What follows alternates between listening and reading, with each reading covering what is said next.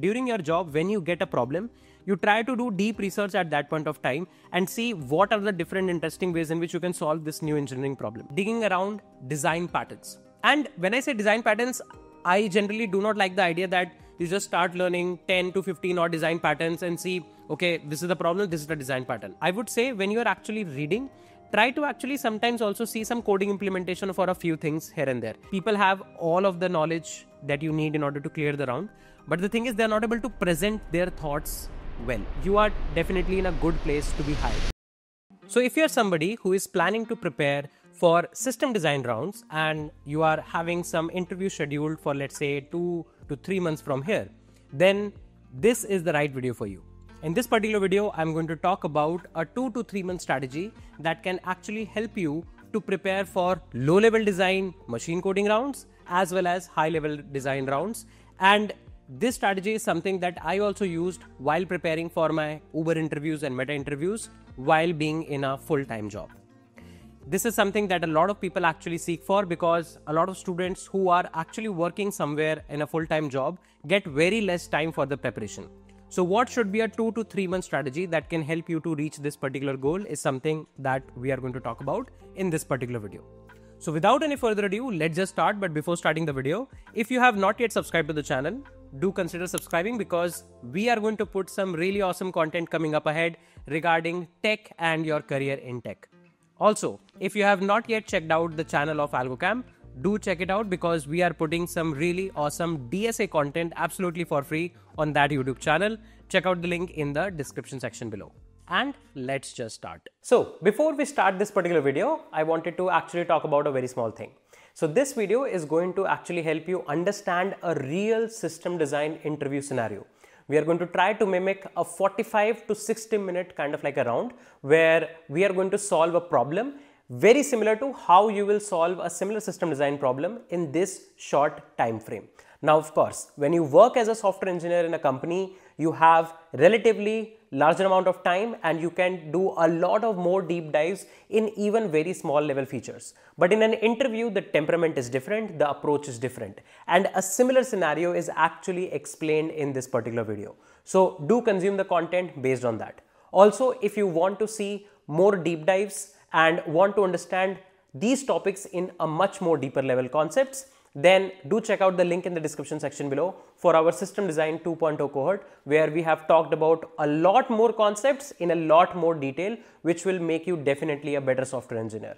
So let's just start the video. Now, what I believe is if you are planning for a lot of interviews and you know that a lot of them will be having LLD plus HLD rounds, my take would be start with the preparation of low-level design. Why?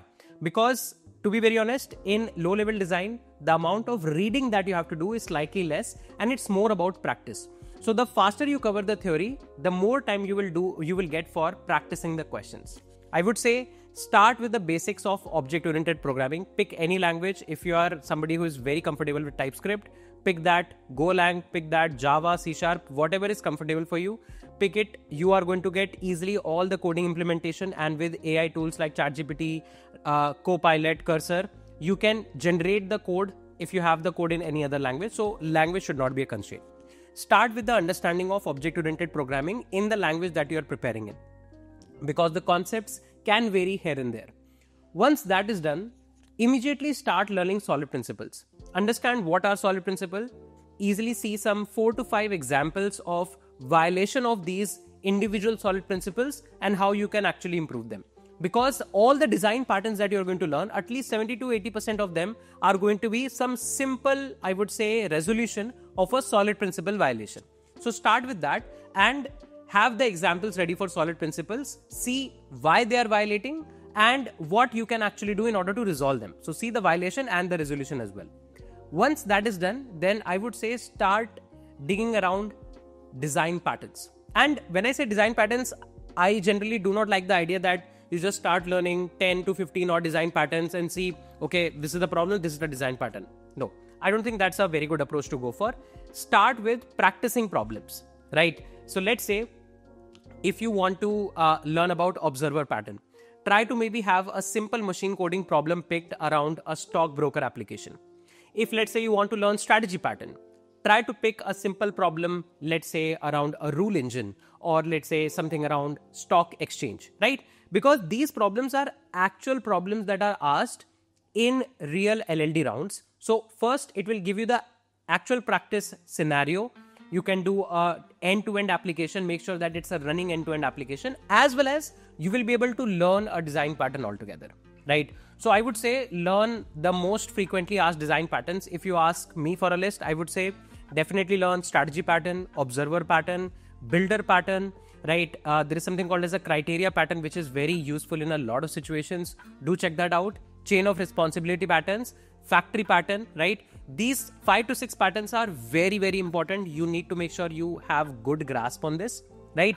And then I'll list down the top 15 design patterns that you should definitely keep in mind before actually going for an interview, right? I'll put that list somewhere, let's say in the description section below. And with these, let's say 15 design patterns that you learn, if you are solving a new problem with these 15 design patterns, then technically you have already solved 15 different interesting problems. Post these 15 problems, I would say stop reading more theory. It's not going to be a game of theory now. It's going to be a game of practice. Start practicing more questions, right? So let's say if you spend 2 to 3 weeks in this initial activity, then every week pick 2 problems in a time bounded activity. Initially start with, let's say 2 hours, and then start reducing your time and also review your solution, and pick the most frequently asked questions in interviews, like parking lot problem, stock exchange like problem, right? Order management system, hospital management system, library management system, right? These are some very frequently asked questions. Something like, let's say, game related problems like snake and ladder like game, or let's say chess, tic-tac-toe, these kind of gaming problems, right? And every week solve 2 problems, review your solution. Good thing would be that you get some external review done, maybe with some friends, or let's say you're part of some community altogether, and start practicing this for the next 2 months. This is going to ensure that in actual LLD round, you do not lose your thoughts. A lot of students face this problem that when an actual LLD round comes, they don't know how to structure their problem. They don't know where to start, from which class to start, how to do it, because they have not actually practiced that on their coding environment. So practice is going to be the key here. So start with this and just solve 2 questions. If you are having a lot of time, maybe 3 questions every week, and absolve it. Like have a 1.5 hour session. Try to code as much as possible. If you are not able to complete, see why you are not able to complete, what functional requirements you are not able to match, and whatnot. If you are not able to find questions, I would say check out Lead Code Discuss section. You will get ample amount of questions there. Or you can also check out the system design course at Algocamp. There we have put a lot of actual company related problem PDFs that you can use and try to upsolve and practice as assignment. Now, high-level design is something that I recommend people that when they have completed their theory part for LLD, start with a high-level design round. And if you're somebody who is going to have interviews in, let's say, next 2 to 3 months, don't be in a research mode. Don't be in a phase that, let's say, for any single term that you are seeing, you are reading 10 to 30 articles altogether or trying to read a research paper. See, the deep research time is the time when during your job, like it's my opinion, to be very honest, that during your job, when you get a problem, you try to do deep research at that point of time and see what are the different interesting ways in which you can solve this new engineering problem. When you're preparing for interviews, most of the interviews are not going to ask you to come up with an absolutely new problem statement altogether. The problem statements are generally pretty much well defined. So you need to make sure that your preparation strategy is right on point. Now, in order to make sure that your preparation is right on point, start with the basics of high-level design. See, there are some very fundamental principles in high-level design that everybody needs to ensure in every single, I would say, design consideration. Like, what is functional requirement, non-functional requirement? Understand what is back of the envelope calculation. Now, a lot of people in their interviews just start randomly putting calculations in place. See, there are some problem statements for which initial calculation is not going to make a lot of sense unless you have a good consideration of the design ready. So you need to understand why the back of the envelope calculation is done. Like, for example, if let's say you calculated that the storage of a particular scenario is going to be too high, then there is a good chance that one single storage unit might not be even feasible, because you will not be able to store all of that data at single place and efficiently query that as well. So these back on the envelope calculations are something that you have to use in order to derive conclusions. If a problem statement cannot have conclusions derived from these, then you can delay that envelope calculation as well. But you need to know how to do it. So read about these envelope calculation and read about fundamental, I would say, things that are very important in high level design. For example, what is event driven architecture? What is a cache and what are different caching strategies, right? What is a write through cache or write around cache and so on. Read about all of these caching strategies and read about cache eviction strategies as well, right? Read about what is a load balancer, what are different types of load balancers, right? What is an L4 and L7 load balancer? Read about communication protocols and communication standards, like communication protocols like what is TCP, why do you need it, what is HTTP, what is HTTPS, right? What are WebSockets, etc. And communication standards like if let's say you have to prepare APIs, when to use REST, what are REST standards, RPC, some type of RPC, GraphQL, when do you need GraphQL and so on. Read about databases, that what are databases, and try to read about basics of them first, that how do you query a database, and then start leveling things up. What are asset properties? Why do you need asset properties? Specifically, try to have good emphasis on isolation levels. What are different isolation level? What will happen if you do not have isolation levels in place? What are some concurrency related problems that can actually come up? Once that is done, then start reading about scaling your infrastructure. That, okay, how do you scale your application servers? How do you scale your databases? What are the problems that can come in scaling the databases? Like you might have to do, like in order to improve the reliability and durability, you might have to do replication, right? What are the problems that can come in replication? What are the strategies of replication, master-slave architecture, multi-master architecture, right? And so on. So these are some of the fundamentals that are very, very important. If you want a good resource on that, I would highly recommend that you check out a YouTube playlist that I have attached in the description section below, right? This playlist is by the same person who actually wrote the book of designing the data intensive application. I have gone through this playlist like n number of times, and this is one of the most interesting and fantastic resources to go for, right? This playlist actually is slightly on the difficult side to understand. So if you do not have a lot of time, maybe you can try to just check the summary of that, maybe use some AI tools and generate the summary. But this is kind of like a gold mine. Also, you can also check out the Algocamp system design course, because there we have made sure that we do a lot of things oriented specifically towards your interviews even in high level design.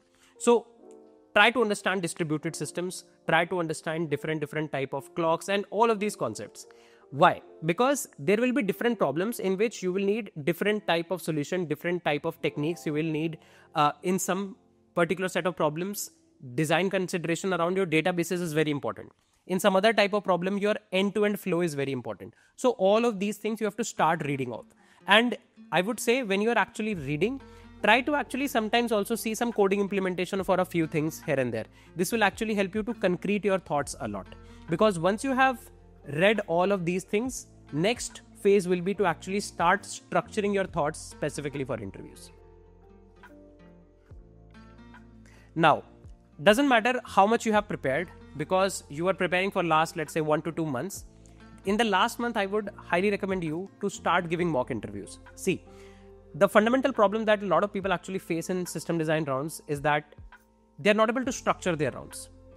People have all of the knowledge that you need in order to clear the round, but the thing is they're not able to present their thoughts well. You need to make sure that your high level design round should look like a complete end-to-end story structure of an actual engineering problem. Like when you get an engineering problem in your day-to-day work, what do? You first of all go to your PMs and get a functional requirement done.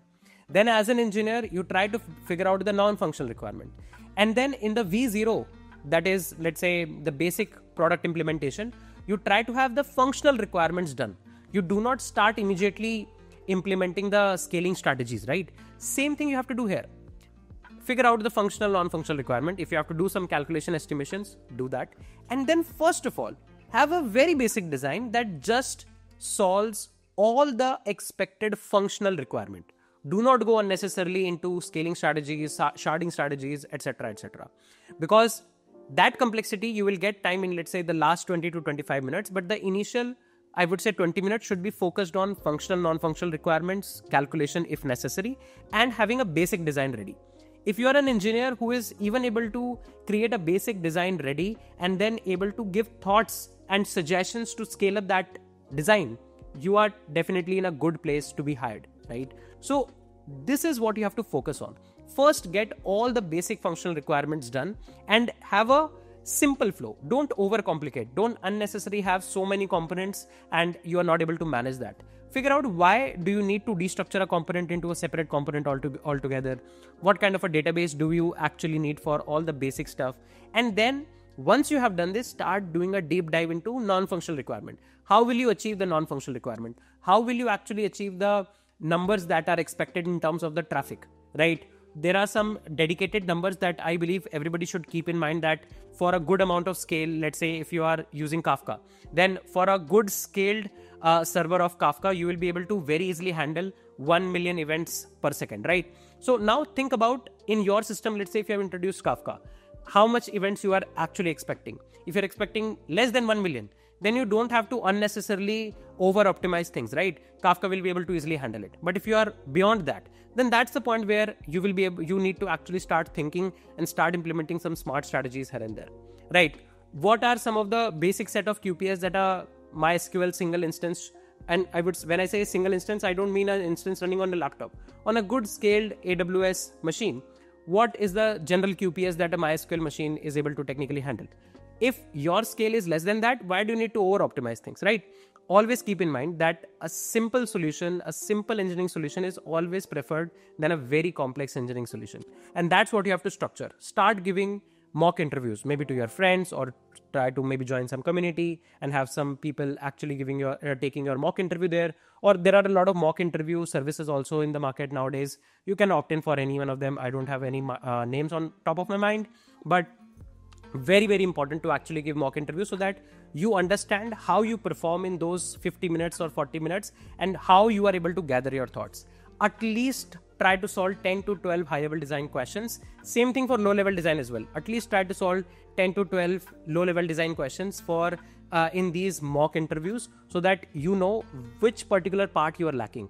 See, you cannot be in a situation where you know that, okay, I'm able to code a machine coding of chess, but you took 6 hours to do that. You have to probably do that same thing in, let's say, in an hour.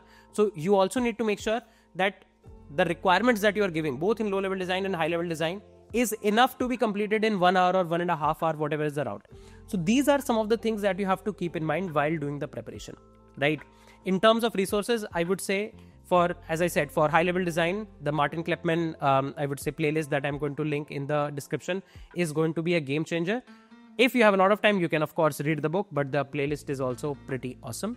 For low-level design, I would say start reading some Medium articles. Whenever you are picking a design pattern, try to see some actual implementations of that design pattern and try to see where exactly in real-world problems it is getting solved. Plus, use lead codes discussed to get the previously asked question of the corresponding companies, because that helps a lot in actually solving those problems and getting all of the markers that you have to keep in mind for the solution in actual routes.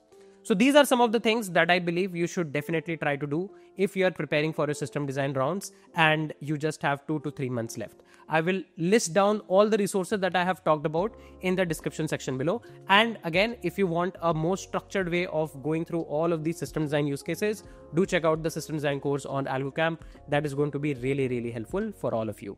That being said, let's wrap this particular video here. We're going to meet soon in the next set of videos. Till then, take care. Bye-bye. I'm Sanket Singh, signing off.